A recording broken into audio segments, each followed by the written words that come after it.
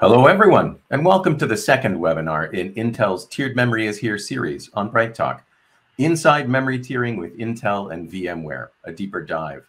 We're going to be exploring how VMware is making it possible to utilize memory tiering and how organizations can take advantage of that functionality. I'm your host, John Burke, CTO at Nemertes, and today I'm joined by Drew Peterson, Global Sales Manager, Intel Memory and Storage Technologies, Sudhir Balasubramanian, Senior Staff Solution Architect and Global Oracle Field Practice Lead at VMware, and Arvind Jagannath, Product Management Lead at VMware. Everybody, thank you so much for being with us today. Let's get started. And Drew, we're going to start with you. You and I did the first webinar together. Let's start by recapping what's going on in the industry from a memory and infrastructure point of view, how tiered memory fits into that. What are you seeing? Yeah, great to be with you again, John. I'm really excited that we've brought our friends at VMware into the conversation because they're such a key part of this story. To recap, episode 1 from last time, really we talked about what's going on in the industry, right? The creation of lots and lots of data, artificial intelligence, analytics, in-memory databases, really consuming almost an infinite amount of data and creating great opportunities to gain insights. What we talked about our customers experiencing really is this perfect storm where they're being asked to do a lot more because of all these new use cases. A lot of time budgets are tight. And so they're trying to figure out how to do all this in an inflationary environment where everything's a little bit more expensive than it used to be. And so really this is creating an opportunity or even a requirement to do things a little bit differently. One of the big areas that every customer can benefit from is this newer concept of tiering memory, the same way they've been tiering storage for decades.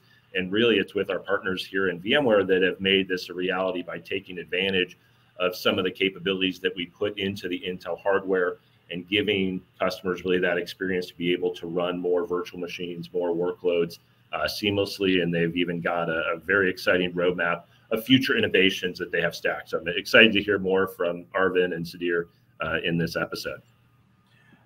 Indeed. And Arvind, we're going to toss the ball to you first. Before we dive specifically into tiered memory, how do Intel and VMware work together? Intel is one of the premier partners for VMware. We have worked very closely over the last 15 to 20 years. Intel, as we all probably know, that it's a leader in the semiconductor industry. VMware is the leader in virtualization, and it definitely helps customers across the world, including Fortune 500 customers, consolidate and improve utilization on their servers. So in terms of the history, VMware and Intel have a long collaboration history of various technologies. We have worked on literally every CPU family and generation, enabling them for various OEM server vendors. We also work on several features within the CPU, and also things such as security and acceleration technologies and networking and storage, offloads and accelerations. Of course, some of the newer innovations like on the GPU front and IPU, which is the SmartNIC front. We have been collaborating on a lot of different streams. And VMware vSphere is basically ideally suited to provide infrastructure innovations very rapidly, because it sort of avoids all the lift and shift with traditional OSs, and it provides a virtualization layer. Basically, it has more visibility and control onto the as far as the hardware resources go, and thus vSphere can provide sort of the most ideal conditions to make use of the hardware, better utilize the hardware, and sort of balance them across the workloads using a single pane of glass management. With Intel, we also recently started collaborating as recently as last year on Project Capitola. And we'll talk more about it. It's a new software tiering mechanism which we announced at VMworld last year. And at this point, we are well on our way to doing a GA the beginning of calendar year 2023. And we are also working closely with Intel on all the CPU generations where this can be enabled. And we are using the Intel Optane persistent memory technology as our first pass for Project Capitola. Oh, fascinating. So, bringing up tiered memory, what is VMware doing with tiered memory? What kinds of features have evolved to take advantage of it? Yeah, definitely. So Intel and VMware is specifically on specifically on the Intel Optane persistent memory. We have been working with Intel over the last 5 years, and Optane persistent memory sort of provides a really good balance between DRAM and NVMe, for example. We did actually release. We have been going in a continuous train of various innovations that we are doing, including supporting the various generation of persistent memory technologies from Intel, each relevant for a new platform from Intel. So 6.5 was the vSphere release when we actually initially announced the DCPMM capability. And in 2018, with 6.7 vSphere release, we introduced both, block addressable storage as well as byte addressable, plus all the Intel modes that we are familiar with, such as the Intel memory mode and using hardware-based tiering, and the app direct mode, where applications such as SAP can make use of some of the PMM capabilities to their benefits. So definitely adds value to our customers in terms of cost, performance, scale, and including downtime and boot up time, etc. But at the same time, we are also seeing that this is greatly helping with reducing some of the real-time requirements, and also helping with the cost for a large number of customers. VMware has also collaborated closely with Intel with enabling some of the ISVs, such as SAP on the VPMM with AppDirect, where SAP has gone ahead and made some changes to their applications. And the most recent change with 7.0 U3 vSphere release has been VMMR, which is the vSphere memory monitoring and remediation. This basically provides a bunch of statistics for which we closely worked with Intel again to implement some of the fine-grained statistics from the hardware, where we can sort of bring both VM and host level monitoring capabilities across the different memory tiers, things such as miss rates and bandwidth consumption. So you can tell folks in the console exactly how much of each tier of memory different workloads running as VMs are consuming? Yes, absolutely. So in terms of both Capitola as well as AppDirect modes, we can exactly say what kind of consumption is happening. But not only that, we can also say what kind of statistics are being exposed right now, such as, for example, in real time, how the applications are utilizing these various tiers. Bandwidth usage, for example, is a real-time statistic, and that can be exposed as well with VMMR. Drew, is this the kind of thing that Intel specifically has in mind as it goes about providing the new feature sets for things like Optane? Yeah, I think that's what's so great about our partnership with VMware in this space, because they're truly taking advantage of every possible way to use the technology. And so I think of it as, no matter what you're doing, you're really tiering memory. It's just how you want to tier it, right? So right now, most of the customers that I work with are taking advantage of doing that tiering in hardware, which has the benefit that it's completely transparent to applications. everything's going to run exactly the way that you're used to. And a lot of people have legacy applications in their environment that haven't been updated for this type of technology. And then VMware also supports what Arvind mentioned, which is letting the application itself do the tiering, which is something like SAP HANA puts the memory in the right spot based on the workload requirements. And then perhaps even most exciting is Project Capitola and having the VMware hypervisor actually put the data in the right place. So you kind of get the best of both worlds of, it's done not at the user individual application level, but you get those similar type of benefits. So it's really been a rich collaboration, and our customers really appreciate VMware offering an all of the above approach to the technology. Especially options that take the burden off IT to try and find the optimal use of the resources. Anything that saves them time saves the most precious resource. Great. Arvind, thank you. Sudhir, Arvind was talking about how this collaboration between VMware and Intel on tiered memory helps at the sort of the ESX level. But from a workload perspective, what kinds of benefits are people seeing? Yeah, absolutely. And even before I go into it, let me add a point to what Drew made earlier, right? Essentially, SAP is able to take care of this tiered memory feature, right? From an Oracle perspective, as of now, especially with 21C, the latest release of Oracle, or even with 19C, yes, we don't have this intelligent tiering or we don't have this automated tiering in place, but you still can pick and choose certain components of the database to be placed in a certain tier of the memory. So you're able to accelerate that component, and by that very premise, you're able to accelerate the database. So I just wanted to make that point out there. But yes, from a application perspective, right? And this is very generic to any application, be that SQL, SAP, Oracle, Java, and so on and so forth. What happens is there are two things that are very critical for any application, right?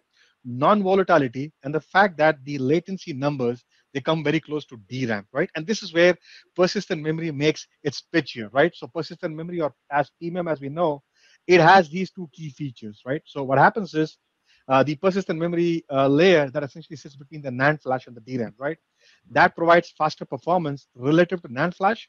It provides that non-volatility that you don't find in typical DRAM offerings, right? So essentially, you're able to marry best of both the worlds here, right? So this technology, it can be used to accelerate the performance of mission critical, business critical Oracle workloads on VMware vSphere platform, right? Using Intel DC Optane PMM in essentially two major ways, right? The first way that Drew and Arvind, they spoke about was the app direct way of using it. And essentially, even in app direct, there are two ways on a VMware platform that you can consume it, right? The first way is app direct in a byte addressable mode, which means the persistent memory capacity that is mapped onto the actual physical system address space, right? And then applications sitting within virtual machines on a guest operating system, they can directly access the persistent memory using what's known as a direct load store mechanism, right? Via a persistent memory file system. And that is mounted in what is called a DAX mode, direct addressable mode. So you're not using the SCSI layer, you're not using the block layer of accessing memory. You're essentially using what's called the byte addressable, which is the fastest and the most fastest way of doing it, right? So modern operating systems, RHEL, OEL, SUSE, so on and so forth, or modern applications, for example, Oracle here, right?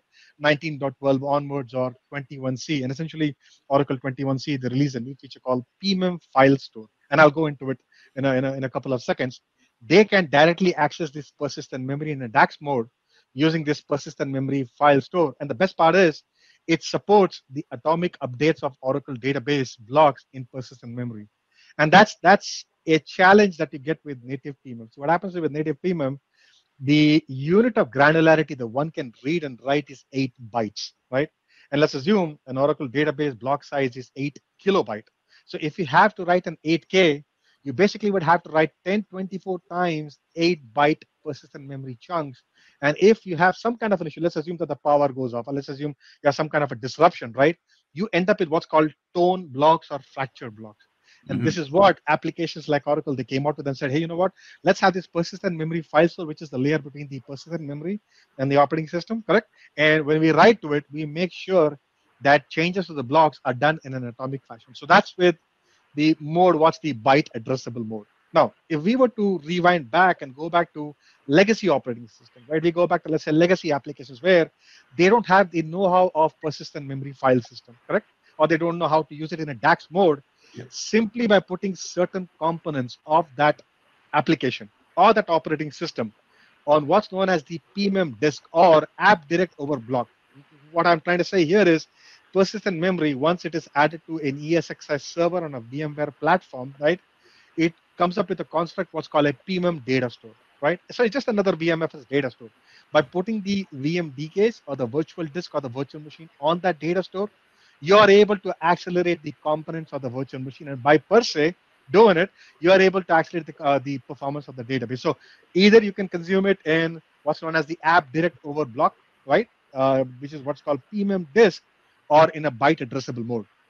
So that's to do with the app direct mode aspect of it. And Arvind also mentioned what's known as the memory mode, right? So we'll come to that later, but essentially back to the app direct mode, we did release a couple of collaterals, right? A couple of use cases talking about oracles with app direct, and a couple that comes in my mind is accelerating Oracle redo log files, or let's say accelerating the Oracle what's known as the smart flash cache component by simply using the persistent memory in a byte addressable mode. So from your perspective, the persistent feature of the tiered memory technology is, if not the critical aspect of it, then certainly on par with the low latency or the low cost.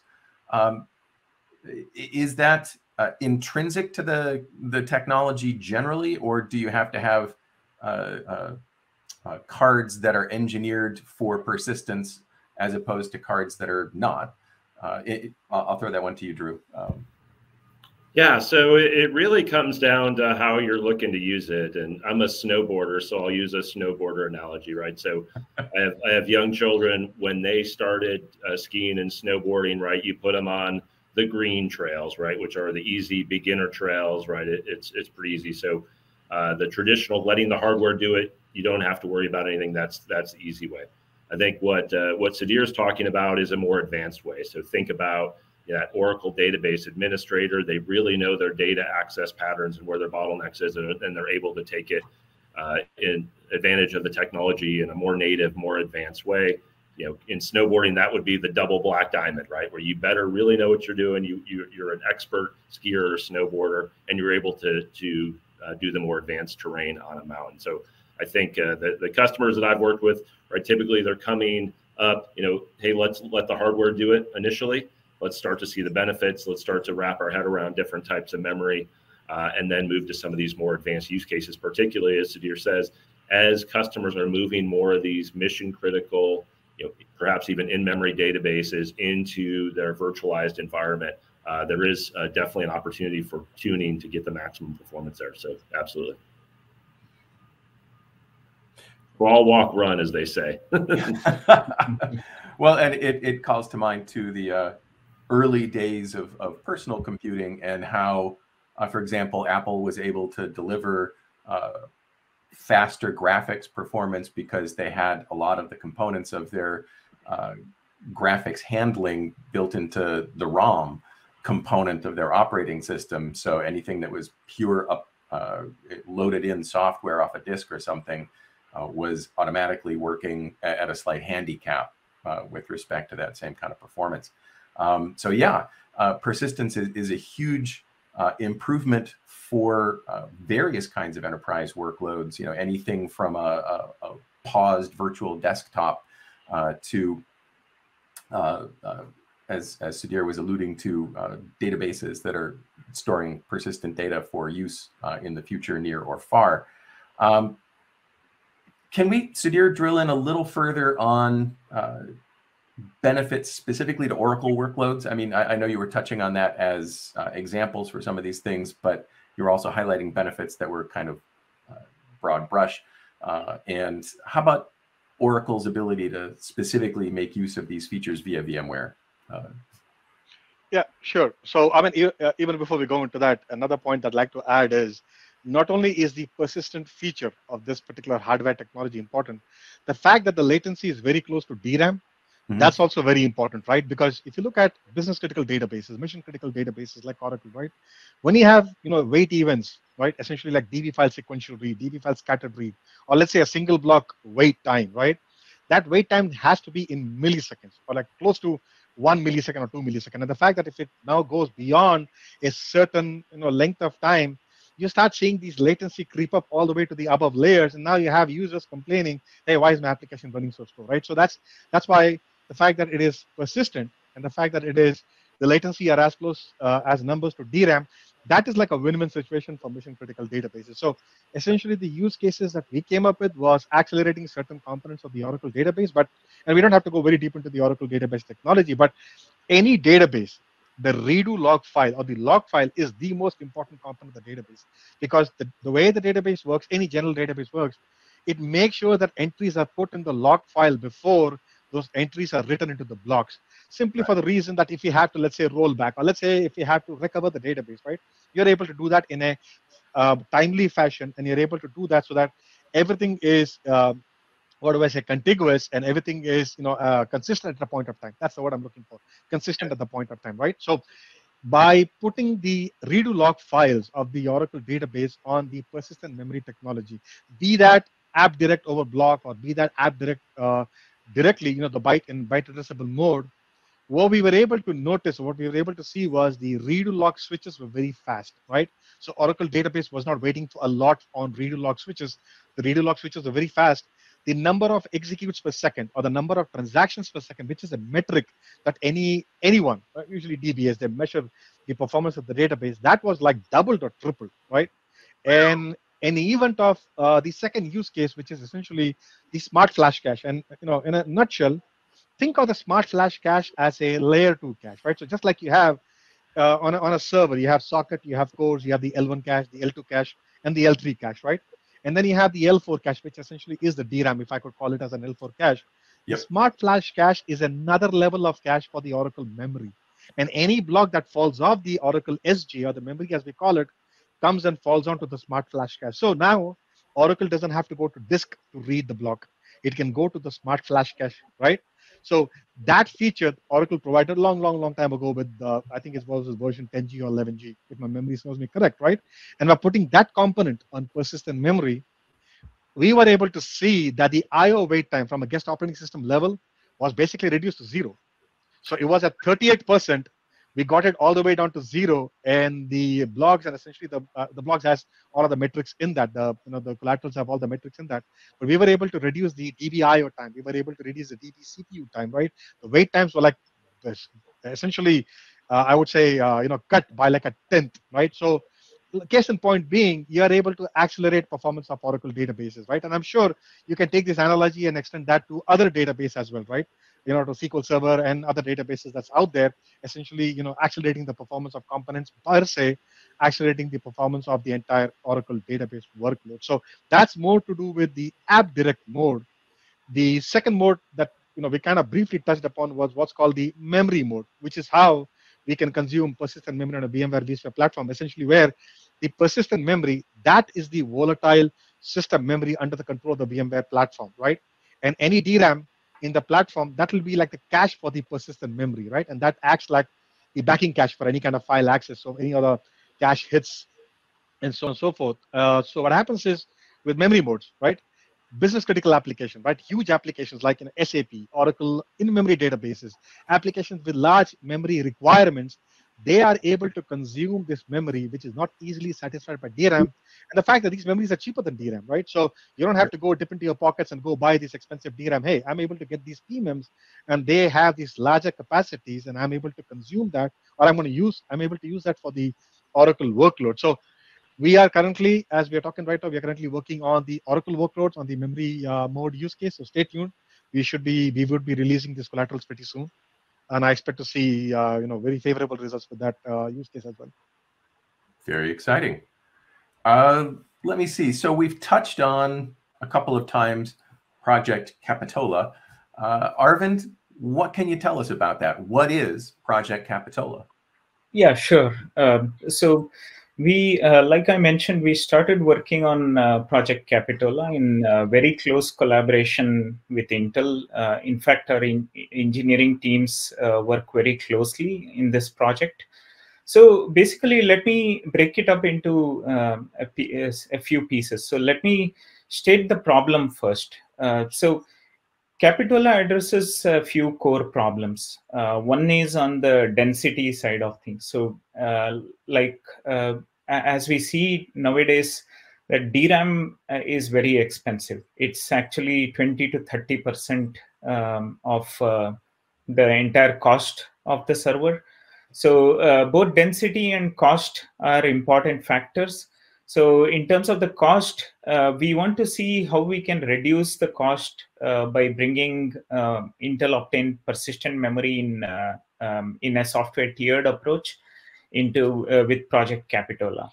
In terms of the density, which is the other problem, we see that DRAM densities are staying pretty constant. I think with respect to CPU cores, at least, we don't see a lot of density improvements. But Intel Optane brings that additional density. We see, for example, 512 gig densities are common, whereas with DRAM, 32 gig densities are sort of the top mark of how DRAM is used. Now, there is also some other tertiary problems which Capitola is trying to solve, which is, in terms of how the tiers are being used, there is sort of very little control today with respect to how DRAM allocations are done, or with respect to how, for example, VMs and workloads are consuming these various tiers. For example, you could have rogue VMs actually thrashing the DRAM, or we could have resource allocation problems. So Capitola tries to address all of these core issues. Now, let me go to what exactly is Capitola. It's basically, a software tiered mechanism. It is completely homegrown. It's completely built into the ESX kernel, into our memory management subsystem. And it basically is completely aware of the various tiers that are present in the system, such as DRAM or persistent memory, and it will try to utilize the various tiers in the most effective manner. It uses a lot of heuristics to make those decisions. There are a few differences or new changes that this also brings, right? Which is first of all, this which I think is important to point out. This is not caching, in the sense that ESX is completely aware of the DRAM and the persistent memory as separate components. And basically, what customers get is a sum total of both DRAM and persistent memory. Which means that at any time ESX is aware of how it should be swapping, for example, the pages that workloads are using, the memory pages between DRAM and persistent memory. So what it brings is, while it brings a complete transparency, it also brings more efficiency and better latencies. And the other difference I want to point out is, ESX controls both the hypervisor and resource allocations. So this makes it more workload aware, which means that situations like noisy neighbors or, some of the rogue VM or starvation issues can be avoided. And ESX at all times knows to give a fair share to all the VM workloads.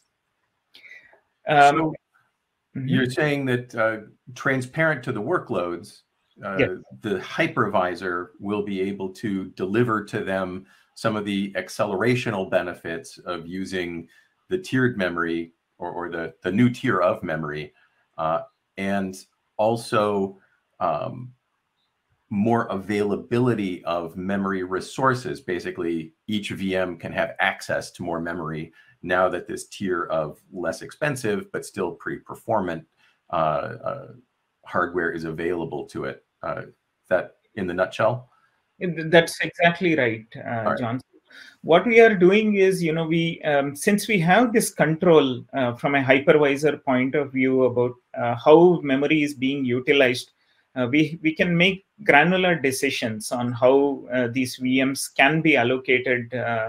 For example, when it's required, and if it's required, they can actually get access to DRAM, which is the fastest tier, and then for the slower tiers, we can always go down to persistent memory or other hardware technologies.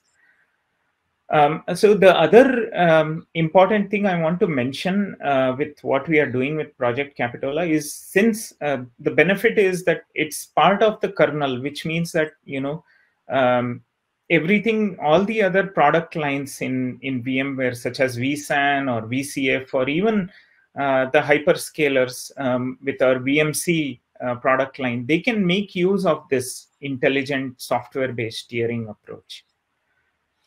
So, and that's the big benefit then that Capitola is going to bring to the picture, in addition to everything that Sudhir was telling us about, is that any workload will benefit.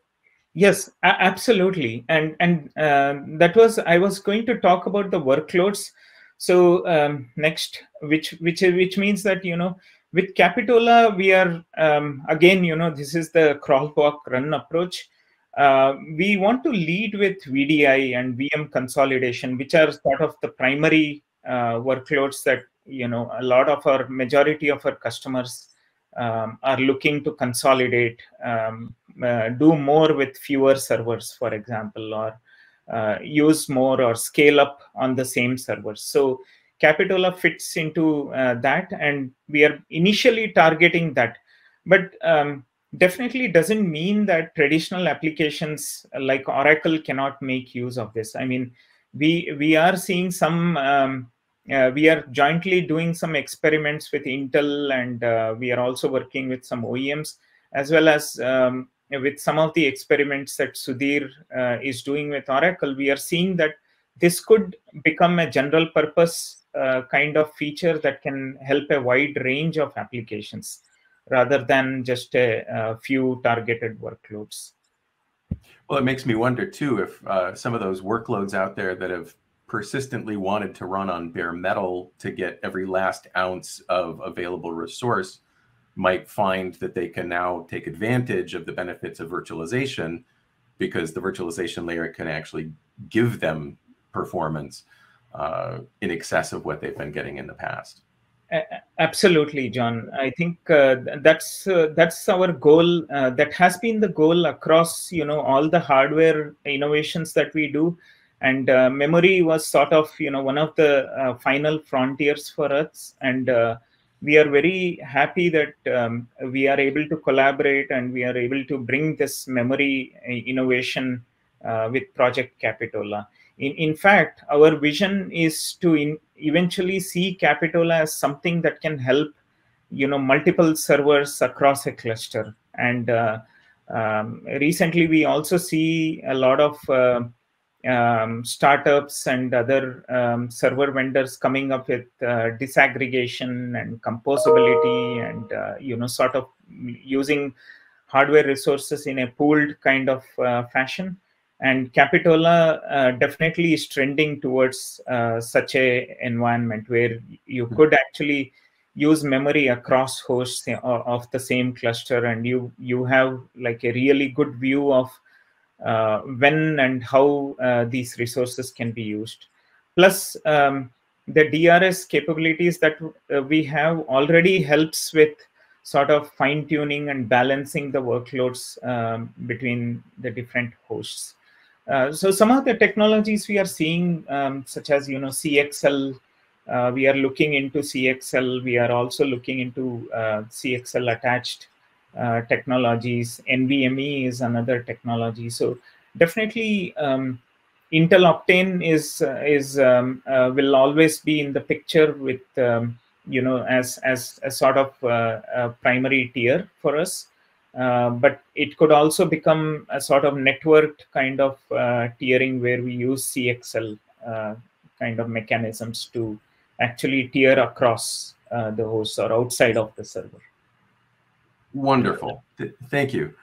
And really, thanks to each of you for the depth and the breadth of the insights that you've offered up to us today.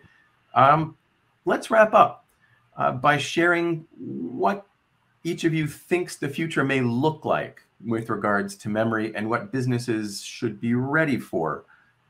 Drew, we'll start with you. No, yeah, I think Arvind did a great job of teasing the future, right? So if you think about memory, we've lived in a world where the technology invented before the first person landed on the moon, you can get it from 3 primary vendors in the universe. And so I think what Arvind is painting is memory is about to look a lot more like storage, where you've got a lot of different technologies from a lot of different vendors connected in different ways. And I think just getting used to this idea of memory tiering and some of the things we've run over today is that great first step. Get comfortable, crawl, walk, run, because it's going to be, you fast forward 2 or 3 years from now, it's going to be the Wild West.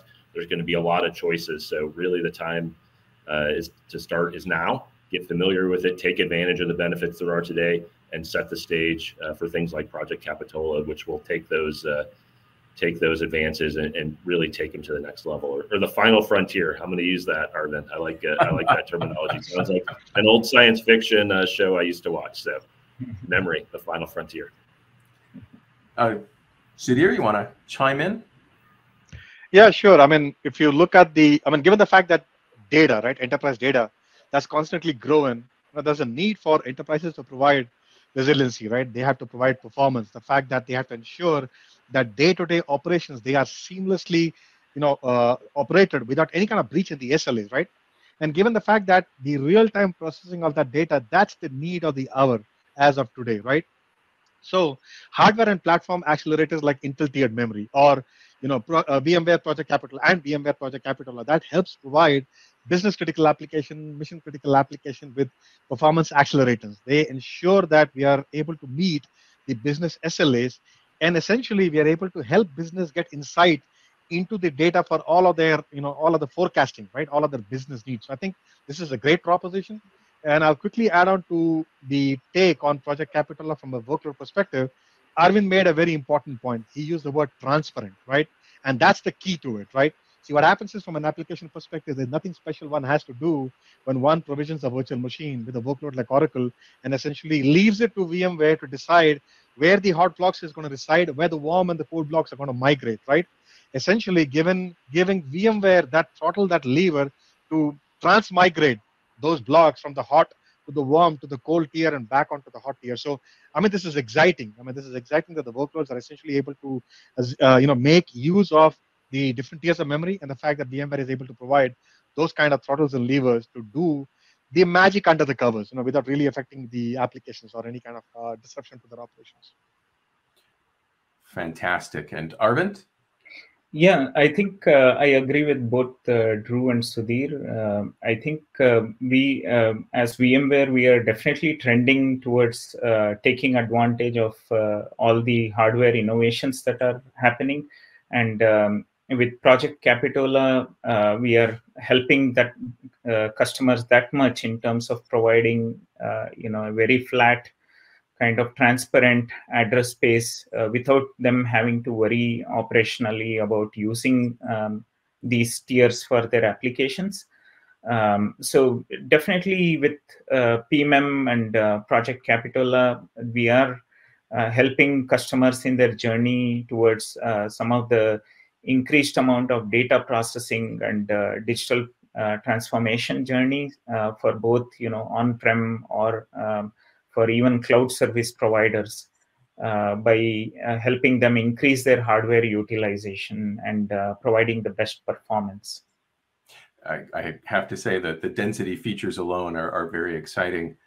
For my part, I'm just going to say that all the technologies that we do research on for enterprises, all the emerging technologies they're most excited about, whether it's AR and VR or new collaboration tools or various kinds of IoT management and security, all of them are always more data hungry. And anything that not only gives them access to more data, but gives them access to more data at memory speed is a good thing.